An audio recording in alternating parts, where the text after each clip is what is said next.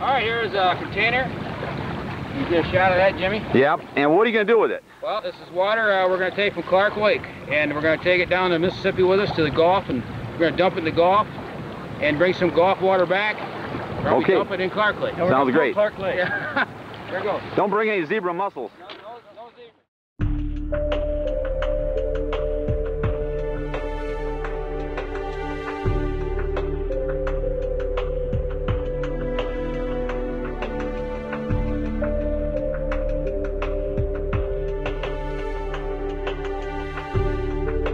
To make the trip purely for adventure, they set out from Clark Lake, Michigan on June the 7th and arrived this morning here in New Orleans.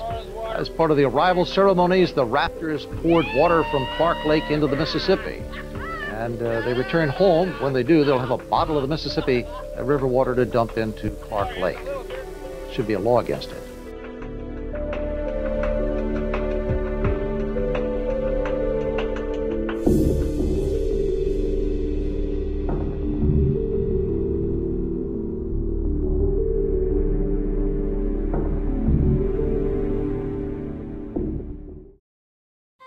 How Does a Huck Finn Dream Become the Adventure of a Lifetime by Jim Schultz.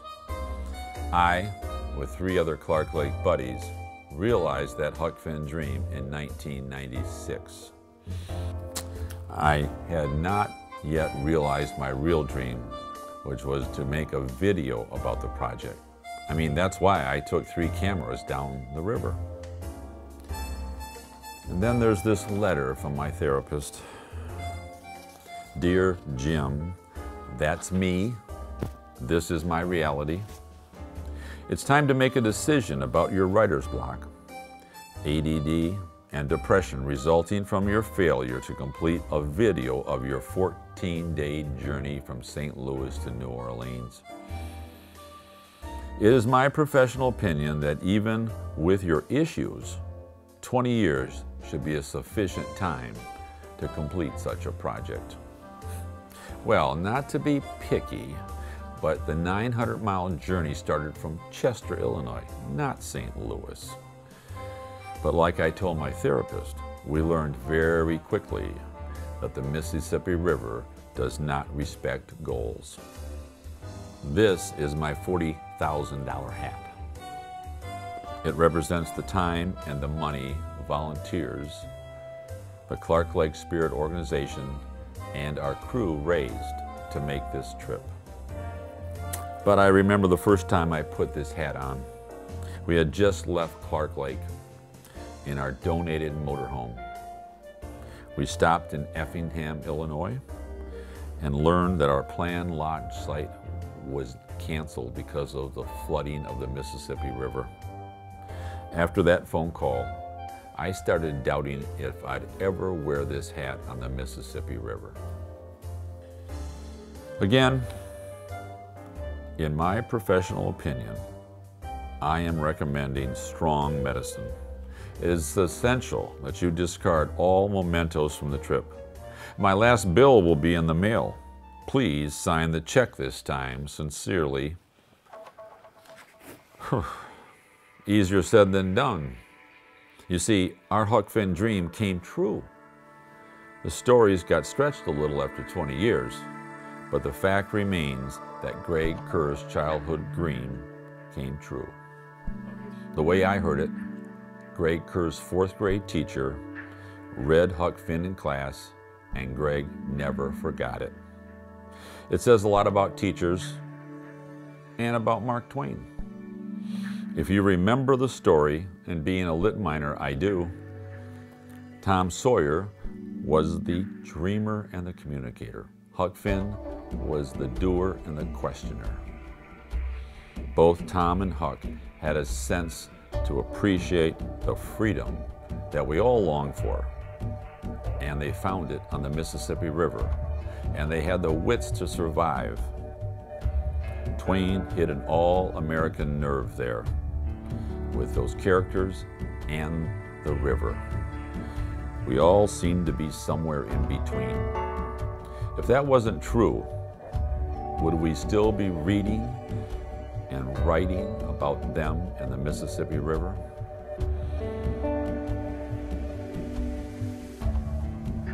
Kerr, an outdoorsman, owned a plumbing and heating company, and he could do anything with metal. He was simply following his hunk-fin dream. In 1995, he recruited fellow Clark Lakers Bill Tuttle, a middle school teacher, and Jim Swain, a mechanical engineer. Bill was a sailor who wanted the adventure. He was our Tom Sawyer, as he quickly became the voice of the raft. Swain, a serious camper, looked forward to the details of the trip and the challenges. He was more towards Huck, always thinking ahead. And at the end, that's what navigated us through many forks in the flooded Mississippi. Me? Rumor has it I was the second or third choice, but I jumped at the chance. I wrote the introduction to the reprint of Marquette's 1673 journal. And his words upon entering the Mississippi River in a birch bark canoe, with a joy I cannot express, just were burned into my brain, and I wanted to experience that same joy.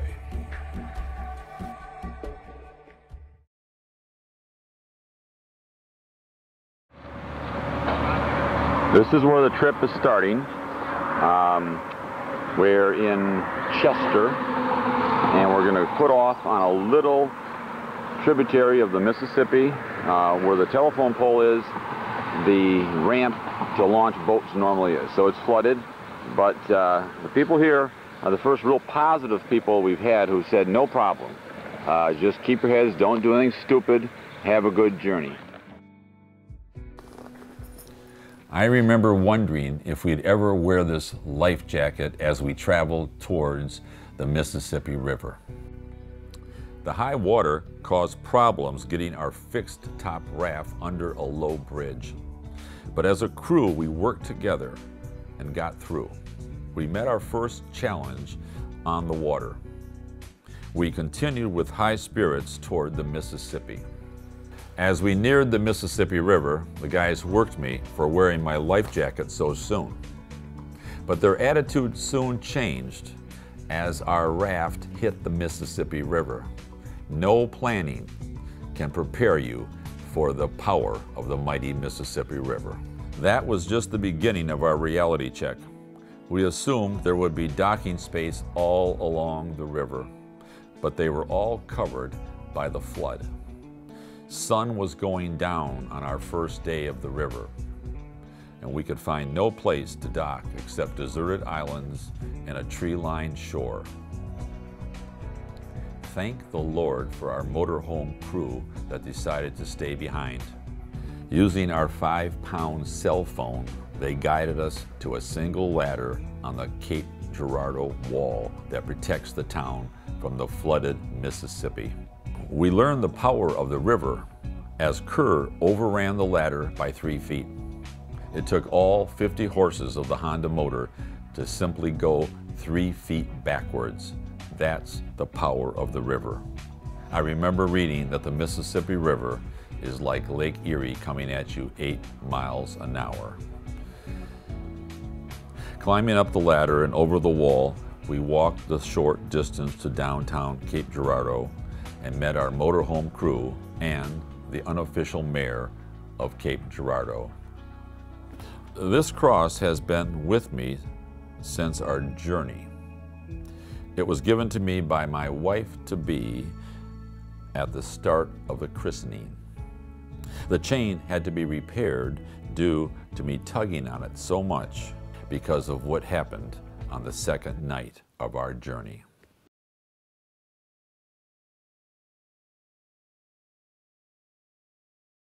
The second day started out quite normal. We were on the river by 8 a.m. It was a cool mist, a little cooler than we'd thought. In fact, we had to put a tarp up to protect whoever was driving the raft from the harsh west wind.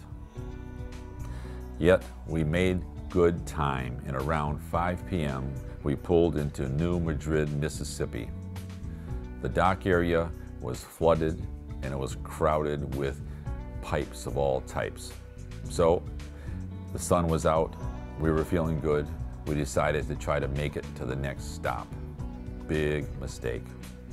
We ended up on the river at night. We went from being in a tense situation to a dangerous situation.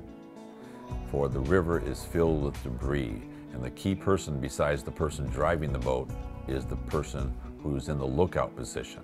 Sometimes there's actually trees coming down the river. We used our flashlights to try to see our way.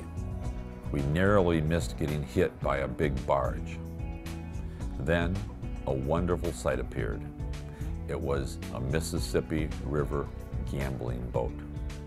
We were able to reach the captain with our walkie-talkies, and in his smooth southern voice he said, "I really appreciate the adventurism and the daring you boys have, but you're not too smart.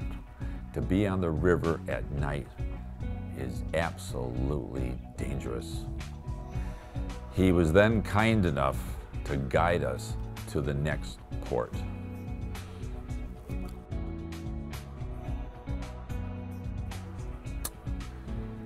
We wake up from our sleeping positions on the raft, thankful to see "Welcome to Carruthersville," the same sign that we saw by flashlights the night before. We get our third ride in a pickup to get gas and food. We wash up and have breakfast at a nearby casino. And this would be a pattern that would follow us up and down the river. Rides in pickup trucks to get food and gas, and washing up at casinos. Several farmers were there to see us off. One of them said, "You boys are going to be driving from bean field to bean field. That's how flooded this river is." As we journey farther south, the water sometimes resembles smooth circles of melted glass swirling through the choppy waters. We are now on the lookout for dangerous whirlpools. They were even mentioned in Father Marquette's journal. When the GPS is not working, we rely on the traditional method of finding your way on the Mississippi River, and that's spotting the pulls that are up every mile all the way down to New Orleans. Often you have to use binoculars. Because of our near-death experience last night, Swain places a captain's hat on Kerr's head, and we all drink to that. I'm sure this happened since the dawn of river travel. There would be no more arguments once we are on the water. Kerr was our captain. We have now become a real river crew. The motor and our spirits are wide open. We just got the go-ahead from Memphis to dock at the Memphis Yacht Club.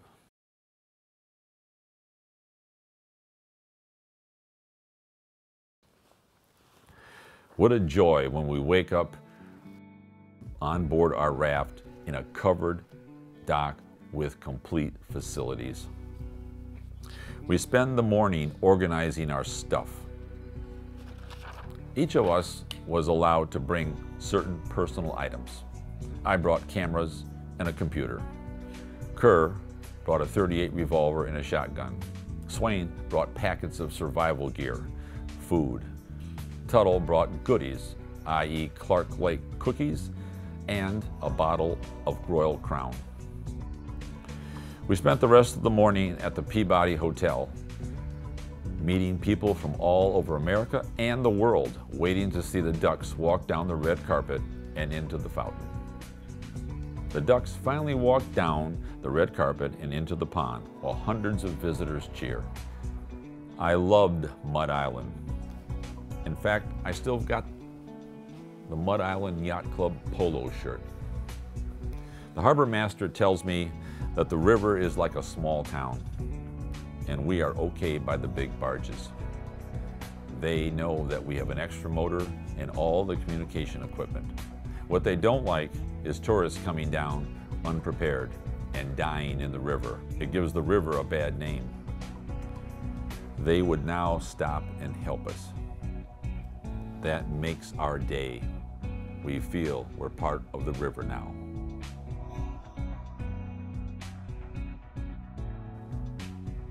We leave Memphis and are greeted by a rough Mississippi. The winds pick up and the barge traffic is heavy. After 76 miles of travel, we anchor on a remote riverbank near Helena, Arkansas. And for security, we take turns walking in pairs the half mile through the woods to the Lady Luck Casino for dinner. Around 8:30 p.m., huge lightning bolts fill the sky, and it begins to rain. Tuttle and I thought we heard some taunting voices in the woods. We scramble for Kerr's gun and remove it from the case. Meanwhile, Kerr and Swain come on board, and Kerr, seeing us with his gun, says, "The Mayberry sheriff and his deputy in action. I never asked who was Don Knotts."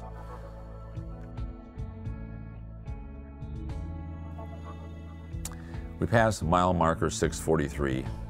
We have now traveled 400 miles and are 600 miles from the Gulf of Mexico. In the late afternoon, we dock at the low-key Greenville, Mississippi Yacht Club. We all have a great meal on the casino barge, and I climb my first levee. We leave Greenville early in the morning. It stays sunny all day. This is the first true Huck Finn day. We have become relaxed about passing barges. We are now part of the river's flow. Here's Greg doing his best Huck Finn impression, letting the waves hit him while he sits in the front deck chair.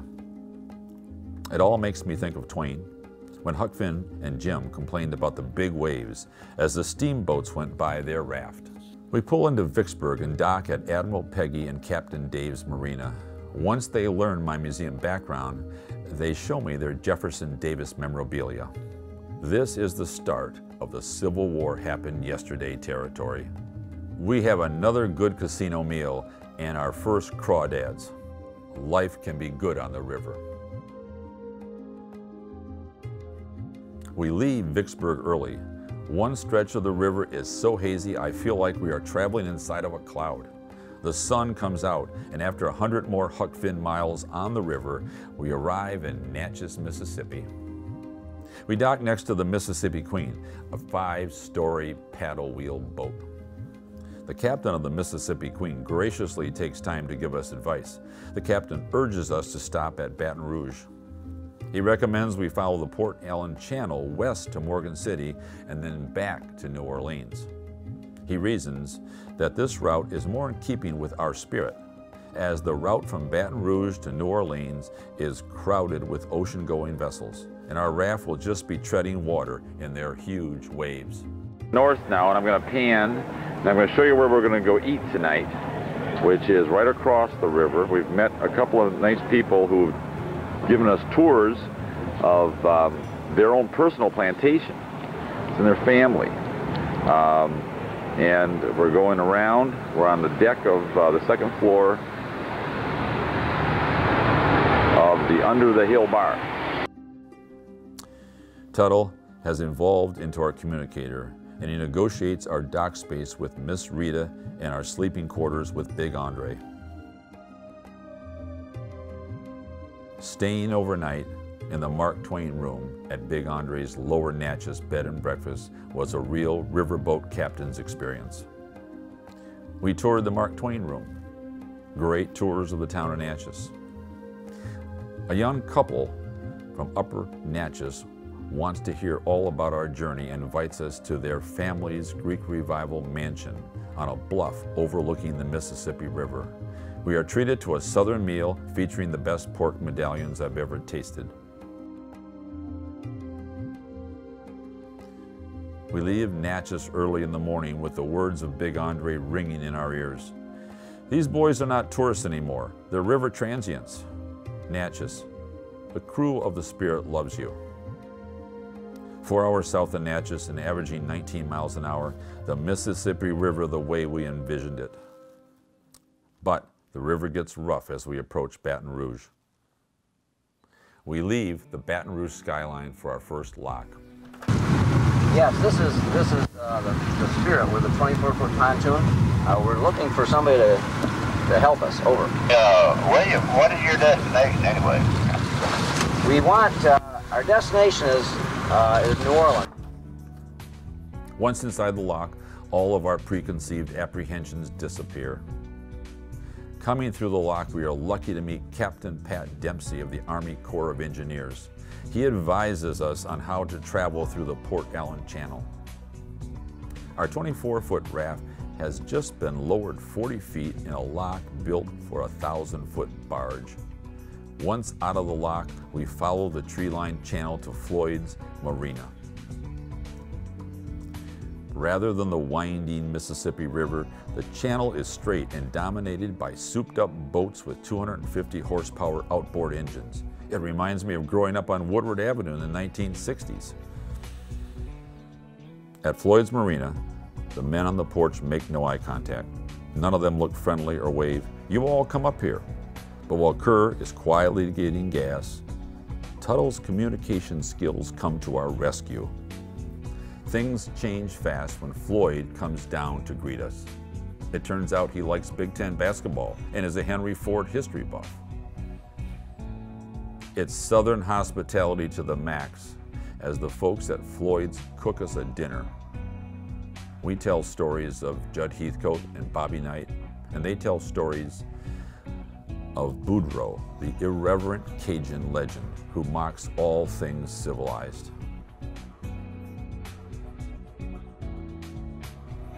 We are invited to partake in the morning ritual of getting coffee at the trailer. As the song says, people on the river are happy to give. Kerr slept on the raft last night, while we slept on an $80,000 air-conditioned houseboat.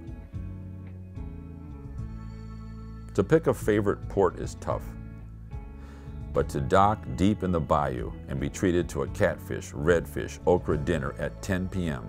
has got to be one of them. Within a half hour, we are passing through the bayou. This was the part I daydreamed about before we left. Then we have to go through 2 more locks. Passing small barges as the weather changes, we experience our first tropical storm as we near Morgan City. We pull into the first dock area we come to. It turns out to be a rough section of Morgan City, Louisiana. But women waiting for shrimp boats to come in notice our plight and call police to watch our raft through the night. These women also take us in 2-man shifts to a wonderful local restaurant that serves Morgan City soul food. What a treat on a stormy night.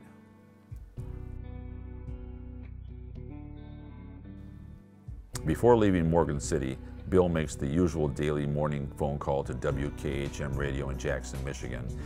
Waxed. He's on the phone right now. We're just waiting to go on the air. We do this every morning at 6:45, our time. To report the Spirit's progress. It seems that most of these towns have an unofficial mayor, complete with the town history and the town's proud role in the war between the states. Traveling from Port Allen Channel to the Intercoastal Waterway, we travel through locks and under bridges of every shape and size. As we near Lafitte, Louisiana, it starts raining hard. We pull into a private covered dock.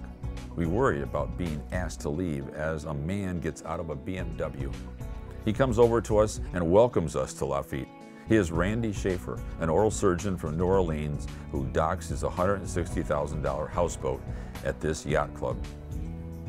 While Bill had his Huck Finn shower, the rest of the crew took showers on Randy's houseboat, and then all of us had dinner at Randy's favorite restaurant. I remember the great tasting crawdads piled high on plates. They just kept coming. What a great way to get fired up for the last leg of the journey. The journey from Lafitte to New Orleans means more locks and bridges, and then the Mississippi River one more time. Ocean-going vessels, choppy waves, and one more 12-foot barge wave drenches our deck, but nothing can dampen our spirits when the Jackson Square steps come into view. Our journey ends today, Thursday, June 20th, 1996, as the Spirit touches the wooden steps at New Orleans. a local television crew records our actual docking. A street musician plays Old Man River on a saxophone for us. Our journey of more than 1,000 miles is over. But like the ever-present current of the Mississippi River, the spirit of the people we met along the way will always be with us. Well, after 13 days maneuvering down the Mississippi River, 4 Michigan men arrived here in New Orleans this morning. The 4 decided to make the trip purely for adventure. They set out from Clark Lake, Michigan on June the 7th and arrived this morning here in New Orleans. As part of the arrival ceremonies, the rafters poured water from Clark Lake into the Mississippi. And they return home. When they do, they'll have a bottle of the Mississippi River water to dump into Clark Lake. Should be a law against it.